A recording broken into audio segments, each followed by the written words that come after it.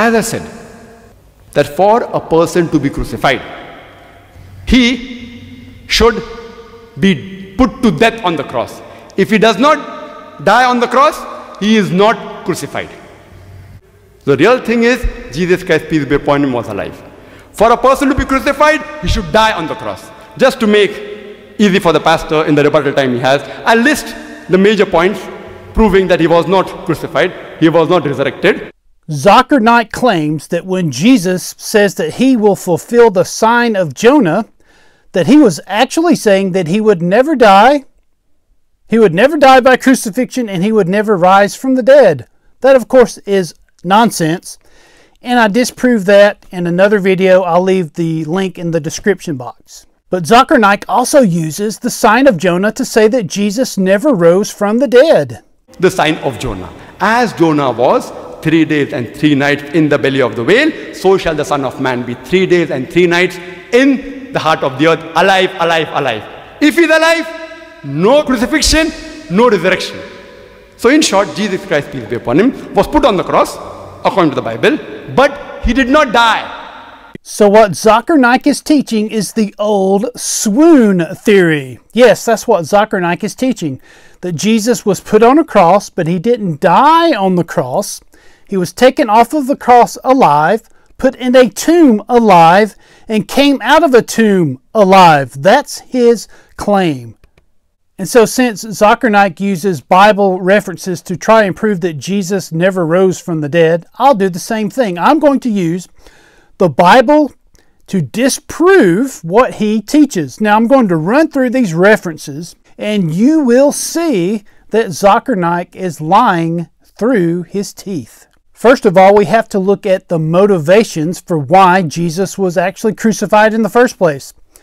From the Jewish perspective, Jesus went to trial, and at his trial he claimed to be the Son of Man, a divine figure from the Old Testament. He claimed to be the Son of God, God in the flesh, and the high priest said he blasphemed the name of God. That's why the Jews wanted him dead, because he claimed to be God, and in their mind that was blasphemy, even though it was the truth. He was God in the flesh.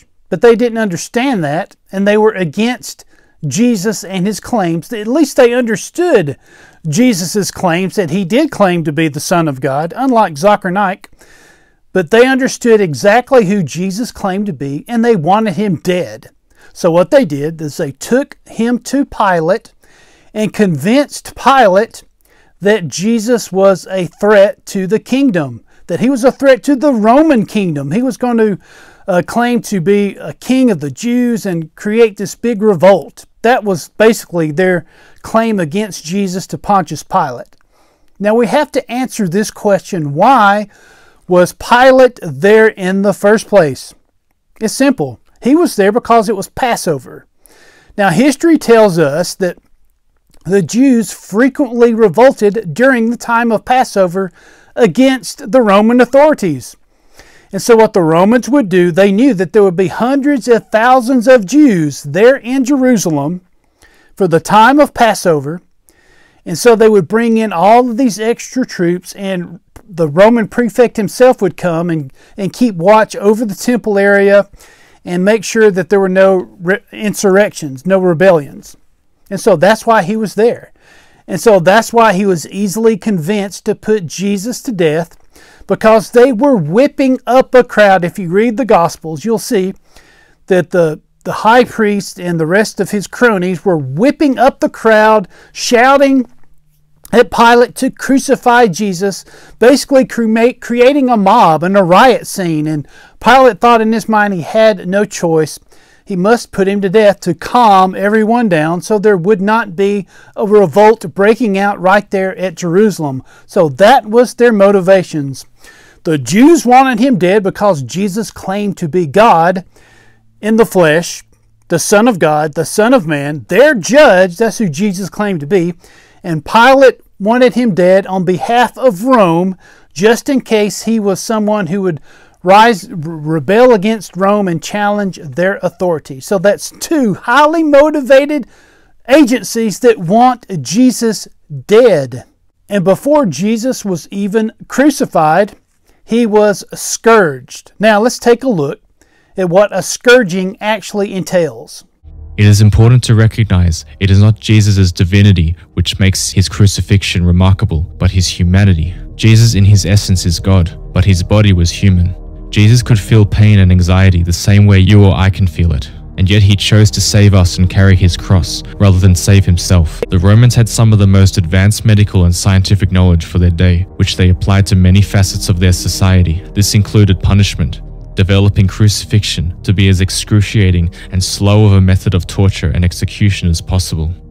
The first stage of Roman crucifixion was scourging, also known as the pre-death. The victim was stripped completely naked and shackled to a post in which they were immobile and helpless. Though many depictions of crucifixion, including that of Jesus, show him draped in a loincloth to preserve his dignity, this historically would not have been the case. Crucifixion was designed not only to be painful, but also humiliating.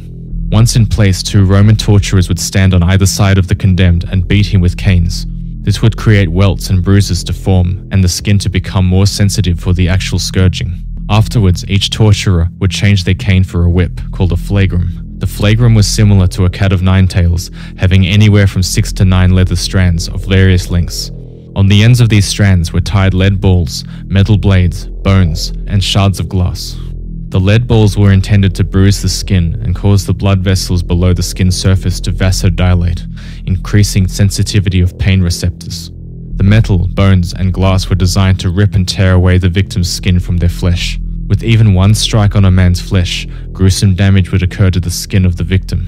It was Jewish law that a Jewish citizen could not be struck more than 40 times in a flogging. If a Jew was persecuted under Jewish trial, the condemned would be struck usually 39 times, just to make sure they didn't go over 40. The Romans, however, took much pleasure in insulting Jewish traditions, and often went well over 40 strikes just to spite a Jewish prisoner.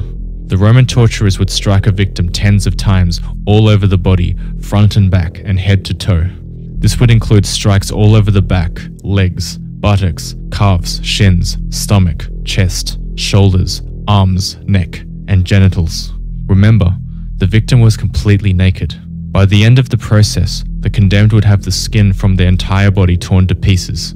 It was described that the scourging process left a man's flesh looking like ribbons, sometimes partially exposing a man's skeleton. The flagrum was designed to dig deep enough to cause bleeding, but not so much that it would puncture vital organs, causing premature death.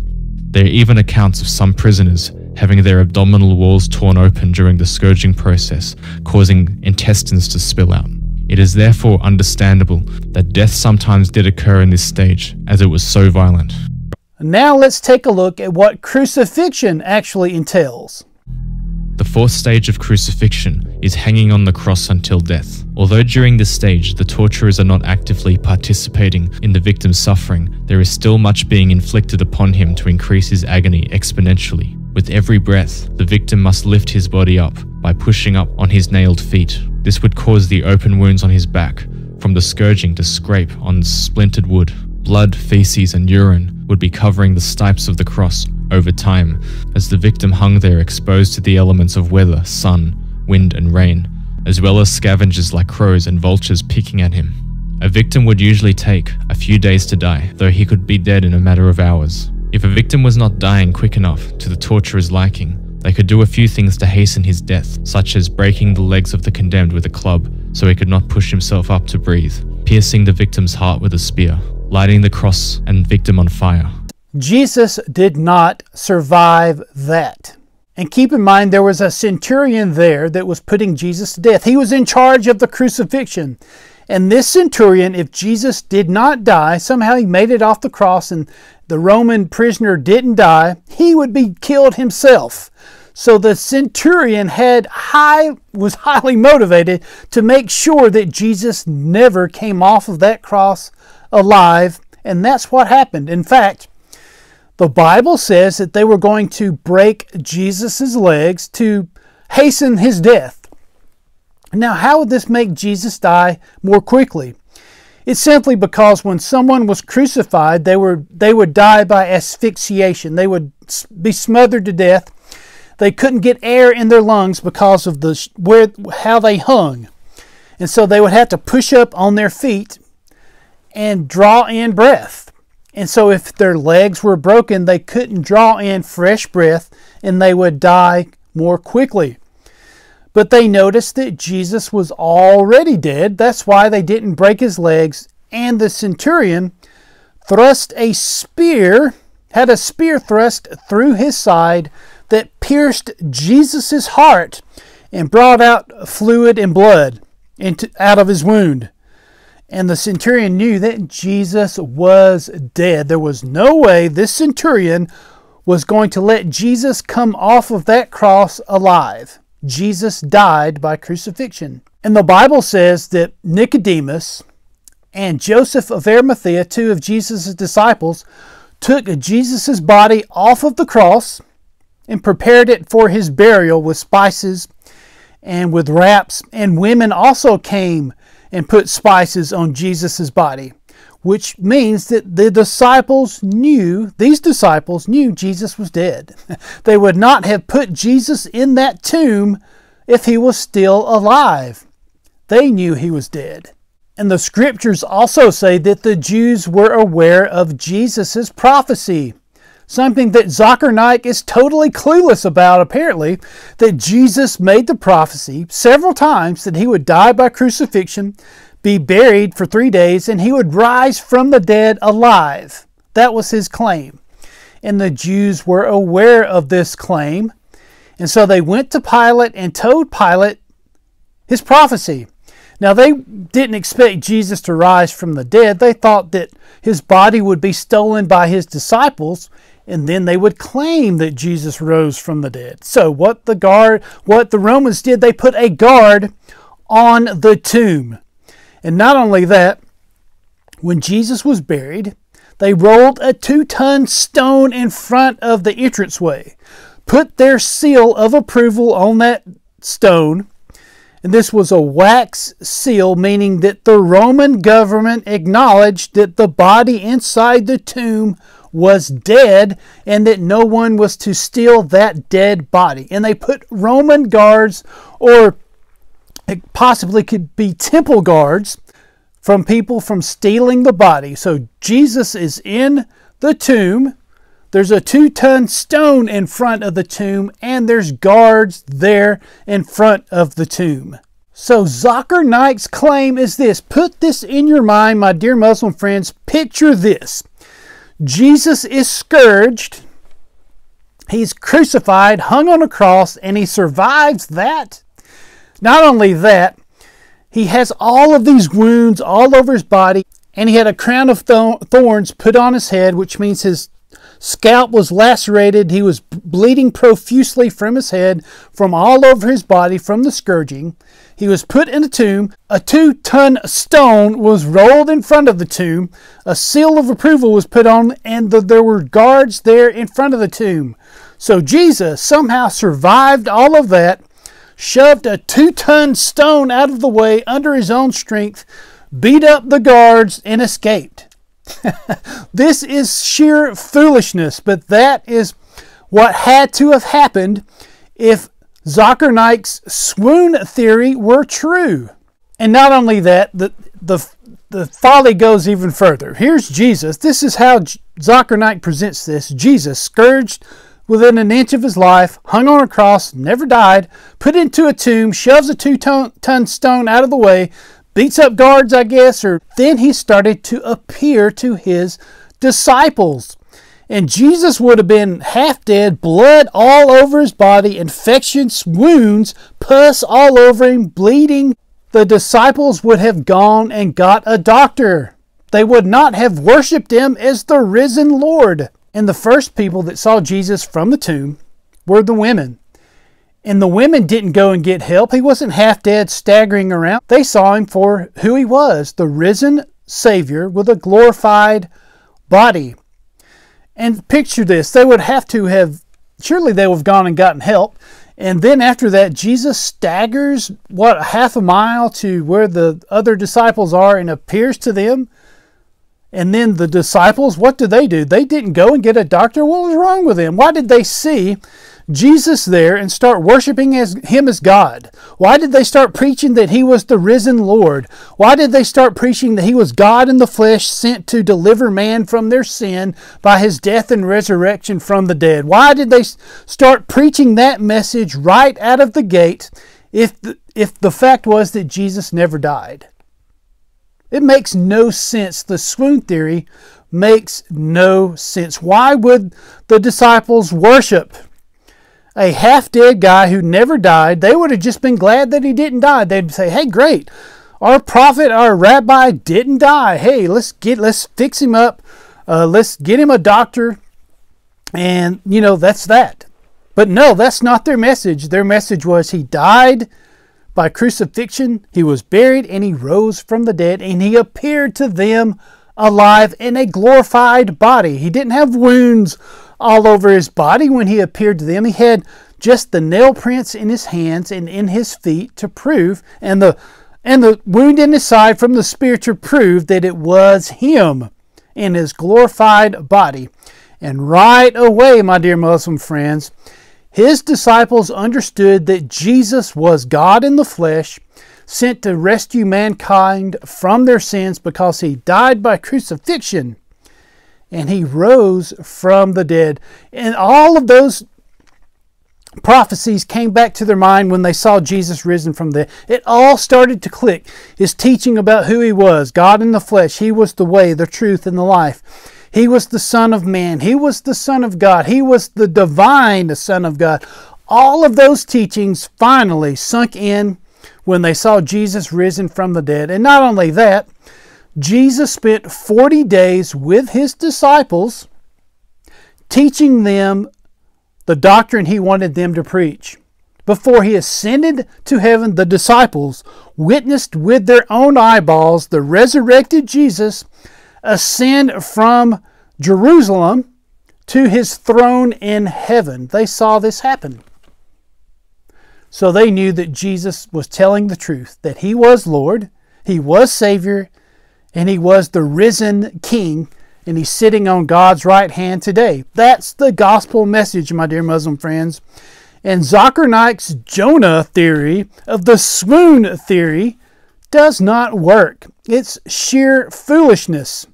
When you put it up, his argument up against the facts that are laid out in the scriptures, it makes his theory look foolish. Jesus did die by crucifixion, there's no doubt. He was buried in a tomb, and his disciples believed that he had risen from the dead, and immediately they started preaching this message to the world. And not only that, if they thought that Jesus survived the cross, survived a 3-day burial in the tomb with all of those wounds, they would not have died for the message that they preached. You see, all of the disciples, the originals, history tells us that they died for their faith. And what was their faith? They died believing that Jesus was the risen Lord. That was their message. Jesus was the Son of God, the King of Kings, risen from the dead. And why would they die for a lie? Something they knew that was a lie. If they knew it was all a scam, Jesus really didn't die, hey, let's make up this story. We know Jesus didn't really die, but let's make up this story to try and convince people that Jesus was Lord, he was the Savior, he was the risen King. And once the pressure started hitting them, why did they just say, okay, it's a lie?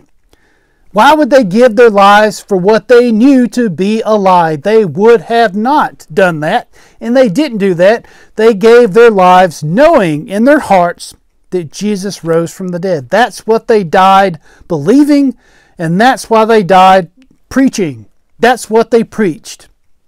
Not this fake gospel that's in the Quran, not this stuff in the Quran that says Jesus was not Lord, he's not the Son of God, he never died by crucifixion, and he never rose from the dead. That is the complete opposite of the truth, my dear Muslim friends. The truth will save your soul. The truth is that Jesus is Lord.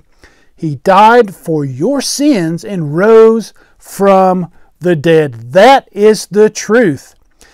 and the Quran and the Hadiths and the Tafsirs and everything that says that Jesus is not Lord, He didn't die on the cross, and He never rose from the dead, is a lie. And you can see from Zakir Naik, his silly argument, all these hoops he has to jump through, this swoon theory to show that Jesus never died. How silly. My dear Muslim friends, use your logical brain and see that Zakir Naik has no clue as to what he's talking about. He's completely clueless, and he's lying through his teeth to you to keep you from becoming a follower of Jesus. That's what it's all about. There's a built-in mechanism in Islam, my dear Muslim friends. Here's the truth. Shirk is built into your system to keep you from being saved. Because the truth is Jesus is Lord, He died for your sins, and He rose from the dead. And Shirk says if you believe that, you can never be forgiven. You're certain to go to hell forever if you believe that. And that is the truth. So you see how Islam is lying about Jesus. In the Scriptures, the Bible, the New Testament tells the truth about who Jesus is. And what He wants to do for you, my dear Muslim friends, is to save you from the lie, save you from the false religion of Islam, because He loves you. He loves you, my dear Muslim friends, even though you reject Him, even though you mock the cross, and you mock everything that's in the Bible that teaches that Jesus is Lord. You mock all of that, but He still doesn't hate you. He still loves you and desires for you to come to Him as your Lord, as Lord and Savior, and He will save you. The Bible makes you a promise, my dear Muslim friends. If you want to repent today, leave that false religion of Islam behind. It's really simple. The Bible gives you a promise. Whosoever shall call upon the name of the Lord shall be saved. That's you, my dear Muslim friends.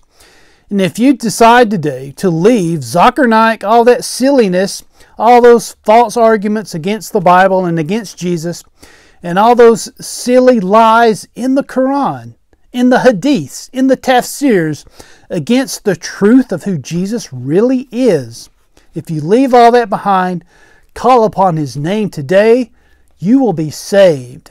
You will be rescued, and you will be a follower of the King Jesus. Will you do that today, my dear Muslim friends? If you trust in Jesus as your Lord and Savior today, you will never regret it.